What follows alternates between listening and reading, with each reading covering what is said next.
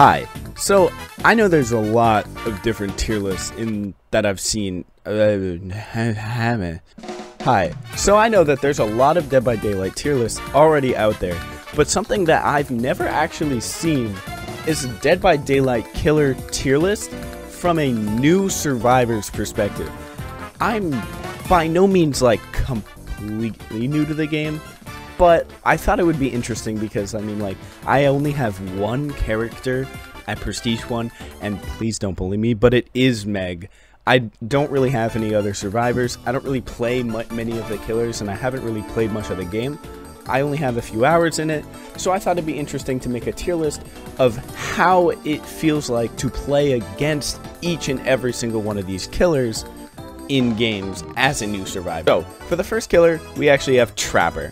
And Trapper's an interesting one because, well, Trapper, I feel like, although he does have a really cool concept, as a survivor, like for me, I don't really find him much of an issue, and a lot of the times, I just kind of find myself, like, very easily avoiding his traps. I mean, they're just on the ground, like, you can see where the traps are, you can avoid them, and, like, yeah, sure, you can play against a good Trapper, but honestly, you just stay away from that part of the map, because he's very map-oriented, like, he not map-oriented, but rather, like, section of the map. Like, he controls sections of the map at once. So I really don't feel like the Trapper is much of an issue, especially in my point of the game, because, like, one, nobody really plays him because he kind of sucks, but he also just, like, isn't that good even if you do play him, because he can only control one part of the map.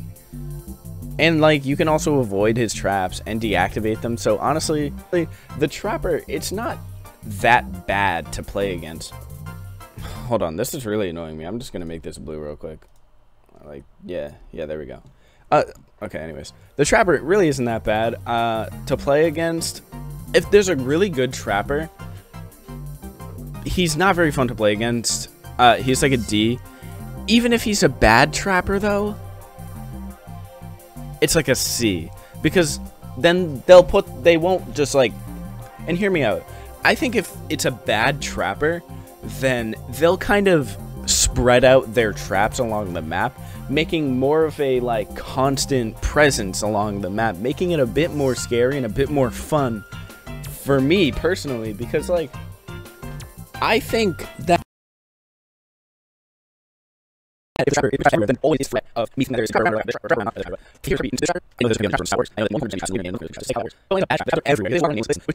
at a C, and leave it at that.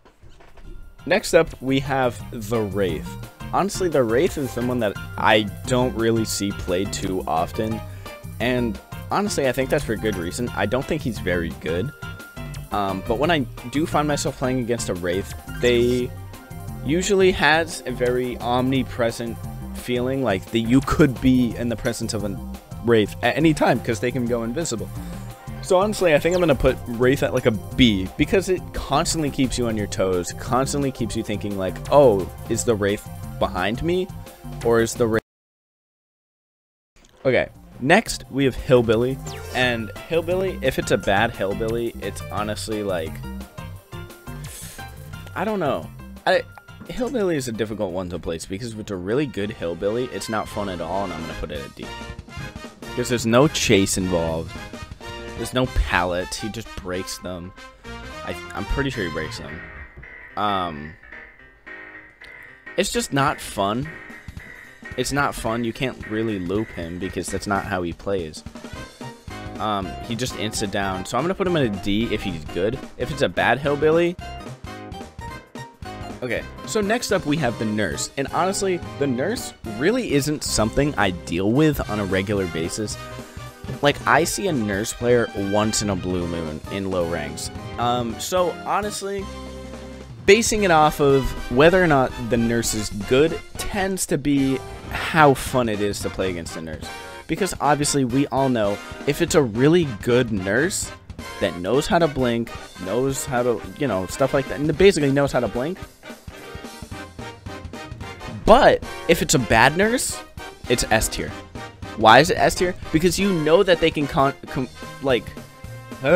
God, You know that they can cover long distances in very short amount of time, and they can probably hit a teleport if they can see you, but they don't really know how to get around the map and traverse the map. So it's an S tier if they don't know how to play nurse, but it's F tier if they are good at nurse. Yeah, I said that right. So it's hard to place nurse, but usually if it's a nurse player, they're usually pretty good. So I'm gonna put nurse at F because it's not fun. There's no chase involved, there's no tower dropping, there's no looping, there's literally none of that involved when you're playing against nurse. They just look at you, and honestly, those experiences outweigh the experiences with the bad nurse. So I'm gonna have to put nurse at F. Next up, we have Michael Myers, or I don't know his name other than that. Okay, so next up we have the Shape, who I'm not gonna lie, I just call him Michael Myers because that's all I know him as. Shape, like my experiences with the Shape have not been fun because more often than not, my teammates are complete idiots. And I know I'm a Meg main, but usually it's the Meg mains that get stalked. Don't worry, I play with someone that is good at the game, so I don't get stalked because he knows that he taught me how to not get stalked. Basically, Michael Myers, he's decently fun. He feels very threatening, and you're always on your toes looking out for him. So when you're just starting out the game and like you're just getting into it, it's not very fun because he feels very overpowering. Like you feel like you cannot do anything against his stock and against his insta-down because it's an insta-down. That's what it feels like for most insta-downs, I feel like, at the beginning of when you start playing. So I'm gonna put Michael Myers.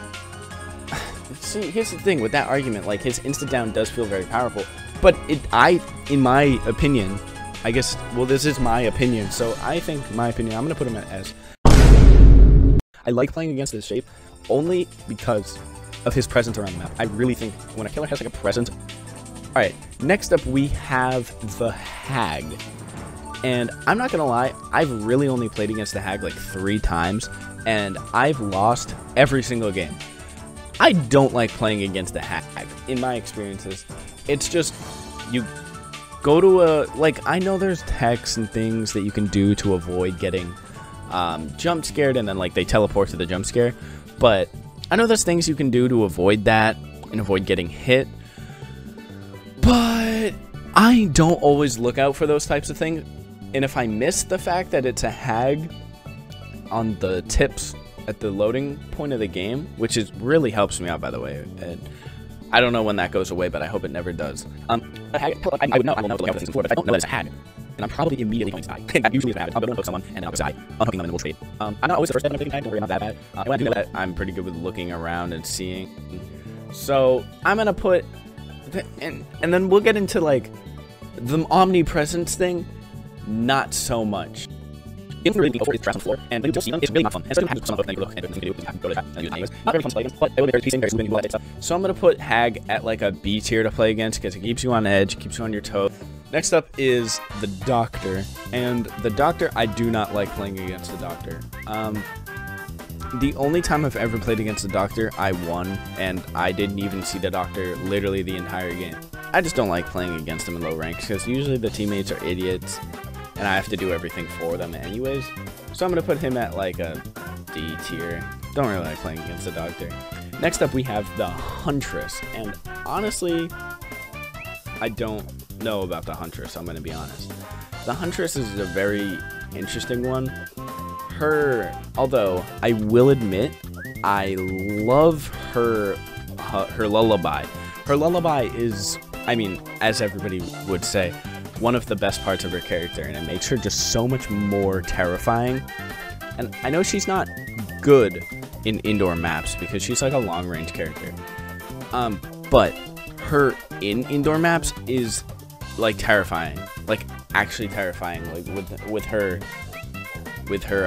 lullaby, and you have no idea like if she's near you. Well, I mean, you have an idea, but like you don't know what floor she's on, and like you don't know where she is, and she could be like charging up her hatchet from all the way down the hallway you can't see down. Her on outside maps is also horrifying, but because of that, I'm gonna throw her straight into S tier because honestly, the Huntress, I think she's really fun to play against. I've never gone up against like a really good Huntress like that can hit all of her hatchets, and I'm assuming that's probably a lot worse to go up against. But for now, I like going up against the Huntress.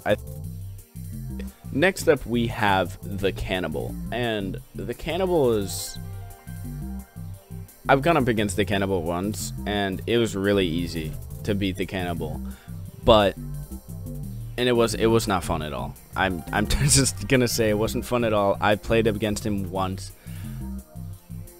D tier. I don't like playing against the cannibal. Freddy Krueger. This is an interesting one to place because Freddy is like, if you're set up if the Freddy sets up a 3-gen, you're not gonna win. Like, obviously that's how 3-genning is, but there's no counter to it. It's just his traps. I know you can like wake up and stuff, but like, it doesn't do anything. And in low ranks, especially if they know how to set up a 3-gen and you get 3-gen'd, it's really not fun at all. So I'm gonna put Freddy at like a C tier, because if they don't set up a 3-gen, then it's fine, but if they do, then it's really, really unfun. Next killer, the pig. And the pig is an interesting one, because I don't really like playing against the pig, but I don't really have a reason to not like playing against the pig. Like, I don't like her stealth and her traps. I think her traps are a bit weird. Like, just, I don't really fully know how they work. Like, I know where they don't really I just want to and I used to like, oh, that's not you're gonna chase the pig. That would immediately trying to use, and so I can use opposite my face. So weird. It's really good and like keeps you away from the things that take off then. You know. With this hard it's good. Something that's just good. Pig, the traps are interesting concept, they take a lot of time. I'm not a huge fan of how they work. There's very PlayStation portion actually, I think Pig is like a B tier character to play against. No, not above Freddy. I'm gonna put Pig at a C tier. Just very mid to play against. I don't know. Okay, next up is the Clown. Honestly, I don't like the Clown. Alright, next up is Spirit. Spirit is an interesting one because if it's a really good Spirit, it goes in like C tier. And I'll tell you why it doesn't go in F tier. Because I feel like some people would put it in F tier, but the reason I would put it in C tier is because Spirit still has that omnipresent feeling. Like, you don't know. You hear voices in your head, literally, when you're playing against a Spirit, and I think it's really cool. It's a really cool concept, and I think it sounds really good when you're playing and you're, like, stressed out because you don't know where the Spirit is, and if the Spirit's good or not, and you don't know if they're phase walking, all that shit. So I'm gonna put Spirit in an A, assuming they're not, like, insanely good at the game with, like, the best perks and all that stuff. Anyways, Legion. I don't really mind playing against Legion. I don't like his Feral Frenzy, or their Feral Frenzy, rather. That's really the only thing they have going for them, so.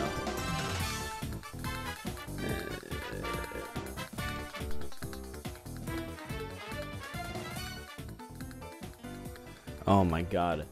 So, obviously you can't see, but I was just, I recorded all the way up to the Deathslinger and then realized I had paused my recording because I had to go to the bathroom.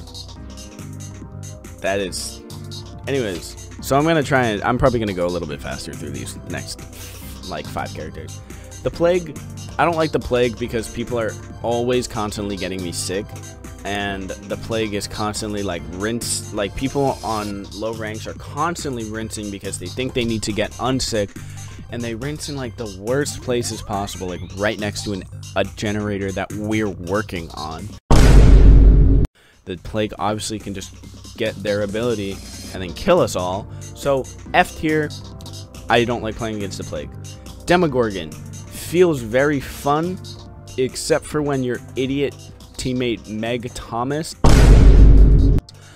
clears the portal after you've finished the gen in that area. I hate when people do that. But very fun because there's a map-wide presence and you can find out ways to avoid the lunge without getting hit.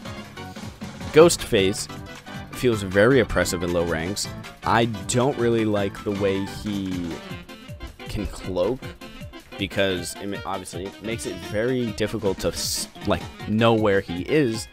And in low ranks, people are constantly getting marked, getting insta-down, then you have to hook them, but the Ghostface is there, but you don't know because he's cloaked.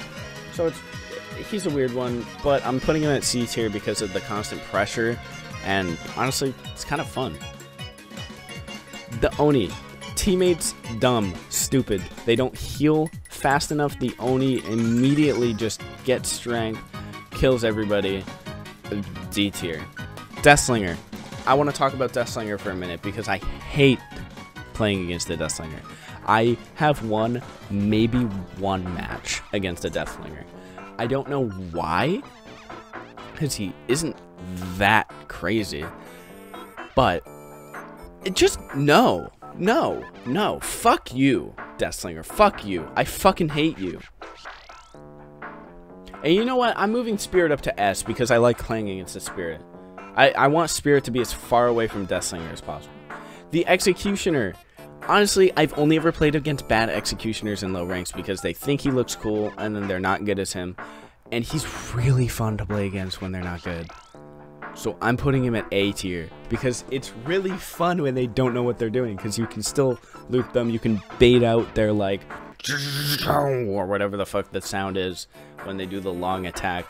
So I think it's kind of cool to bait them out and, you know, like, chase them, like, I feel like it's the, oh my god. Okay, next up we have the Blight. I've only played against the Blight a few times. Honestly, it was pretty fun because you don't know if he's gonna like be near you at any given point. So it's kind of just like keeps you on edge because he's so fast. Kind of same with Hillbilly, except Hillbilly is weird and I don't like the way he looks. So Blight is cool and he looks a lot cooler, so he gets to be B tier. Anyways, the Twins. Fuck you. Like, she just looks rude. I mean, I know she's a killer, but she just looks rude. Like, fuck you. What the fuck are you looking at me like that for? Like, get your bitch ass out of here with that fucking rude ass stare. Anyways, what's his name? I don't know. The fucking K-pop BTS guy. He's alright to play against. He's like B tier. Because, I mean, it's just, no, you know what, I'm putting him at D tier. There's no chase involved. If it's a lower chase, he's just gonna kill you. It doesn't matter. Excuse me. The Nemesis. Right? Yeah. The Nemesis. I think it's very unique. Very cool killer. If it's a really good Nemesis, it can feel like there isn't much to do because your teammates are fucking stupid. But I will, given that, I will put him at a C because honestly, C, yeah, C tier. I'm moving Hillbilly to F. I fucking hate playing against a Hillbilly. Sorry. And honestly, I'm moving these two up to A. They're cool. They're really cool, actually. Cenobite. Okay, the artist. Honestly, I really like the artist. They have, like, constant map pressure with the crows and shit. So, I'm gonna put art. I don't want to, like, jump to conclusions, but I think artist is a B tier. Just because, like, there's that constant pressure, but, like, sometimes it can feel like too much pressure. You know what I'm saying? Like, I don't like the way I can feel huntresses, like, I just, like, they feel like they know where I am, because they oftentimes do. And there's, like, ways to play around it, which is why it makes artists so fun. But, yeah, I don't know. It's B tier. Onryo. So, being an Onryo player myself, I've actually literally never played against an Onryo. So I'm just going to go from my perspective, how I think the survivors think it is. And I'm going to go put it at a D tier, because if I was playing against myself and I was the survivors that I play against, I think I'd want to kill myself. I find it so easy to get 4Ks with the Onryo. And, like, I don't know if that's literally just me. And I don't even get the condemned. I don't Mori. I literally just get hook kills and sacrifices. People always say the Onryo is bad too. I don't think the Onryo is bad. I think the Onryo is really good. But that's a thing for a different video. But yeah, I think the Onryo is, like, really cool. There's an omnipresence. There's the demanifestation. But obviously that makes it like hell for the survivors, especially that don't know how to play against her. And obviously I'm saying Onryo's good while being in low ranks, which is like an argument that you can make. But the Onryo's still pretty good. Like, okay, so next up we have the Dredge, and I actually forgot his name, so. But I think the Dredge is like, I don't really use lockers. Also, I'm moving Nurse up to C tier, because it's either S tier or F tier. I just realized that I should probably average that out. That was really late, but yeah, I'm putting him at C tier because, like, I don't really use lockers. I don't know. Mastermind. Dude. I don't like playing against the Mastermind. He doesn't even feel like he fits in the game. F. I always get tunneled as Mastermind. Like, whenever there's a Mastermind, I literally always get tunneled. Knight. Never played against a Knight. But I would imagine a very mid character to play against. I don't really see how he can be very fun. The Skull Merchant. I have no idea. I haven't seen a single thing about the Skull Merchant. I didn't even know she was a character. So, this is my completed tier list of all the killers from a new survivor's perspective. I'd be glad to do another one of these in a little while when I've gotten a little bit better at Survivor, when I've gotten a little more experience with all the killers. If you guys did enjoy the video, please do consider liking the video because it helps out with the YouTube algorithm a lot. And if you want to see more of my content, please also hit the subscribe button. But before you go, please also head over to twitch.tv/officiallyruh. I do a lot of my content over there. So if you would like to watch me live, go over to twitch.tv/officiallyruh. Link in the description. Yeah. Thank you guys for watching the video, and I will see you all next time. Goodbye.